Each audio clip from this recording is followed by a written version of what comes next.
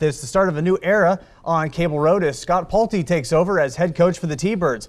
While he served as defensive coordinator last season, this year he'll be keeping a close eye on the offense as LCC installs the spread with junior quarterback Ethan O'Connor at the controls. Take a look at the action from Spartan Stadium. Wildcats and T-Birds ready to go. Ethan O'Connor is going to take the draw up the middle here for the 2-yard LCC touchdown. They take the early lead 7-0. Running back Alex Crummell is going to take the handoff from O'Connor on this play. He bursts up the middle of the field. A lot of green in front of him, and he takes it all the way 47 yards. And the T-Birds are now up 14-0. Bath has the ball now.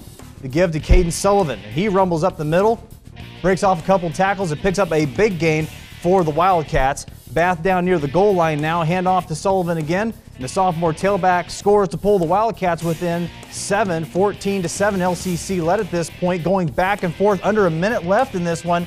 Right now LCC with a 26-21 lead over Bath. This one's been neck and neck all the way.